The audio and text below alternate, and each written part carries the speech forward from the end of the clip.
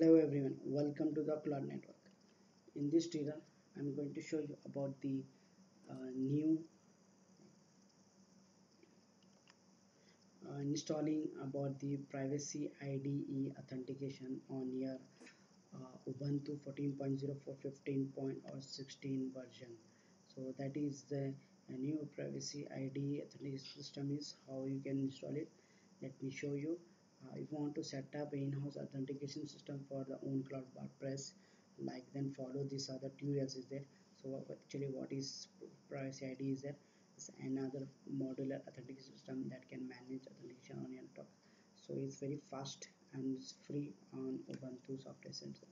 So the what you need actually for before installation, you need a Ubuntu server, which it can be any operating system like version. It can be 14.04 or 15 or 16. That actually is up and running, and you should have installed the first one lamp.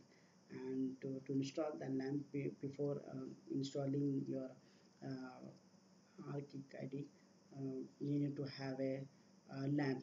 So you can watch my video on how to install lamp in Ubuntu server. So these are the video you can find about the installation. So before installing privacy ID, you should have a lamp installed. So this video link you can find below to my video in the description box. So let's begin with the second one. First one, you need to add the respiratory. This is the step one. You can see, you can copy paste also, and then you need to open the configuration file of the privacy. So just actually just vi nano, you can see on the screen. You can use any editor to favorite tool. You can use any editor favorite tool you can use to open the configuration file. Is there /etc/apt /source.list. This is a link. You can copy paste and open the link. After that, just you need to change from dev to Xenal to trust. You need to change that one. Then you need to save and close that file. After saving all those things, then you need to update it. After updating, step 4 is a command to install the privacy IDE. So once you completed with that, now it's time to log in here. So step 4 is there, and then you must set up administer user via terminal. That means you need to use sudo pi-manage admin add admin. So that is actually ready.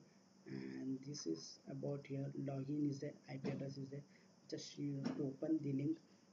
You need to type your system IP address to check your in which server or you have installed. Means you can type if config, press enter.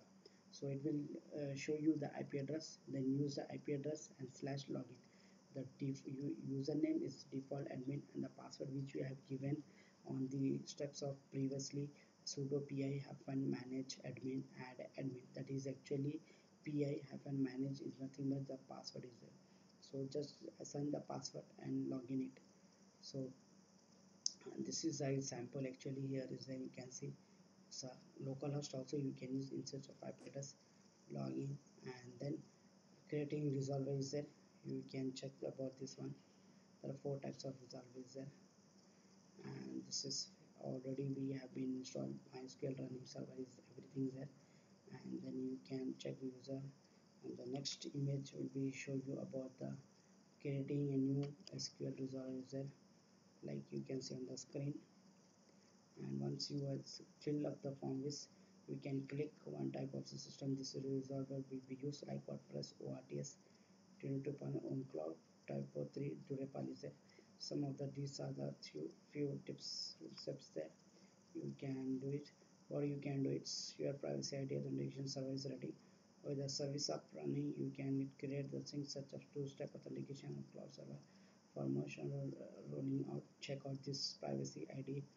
Read the docs.index.html. This is about your link and documentation is there. You can read more about this link. If you open, you can read about more of that one.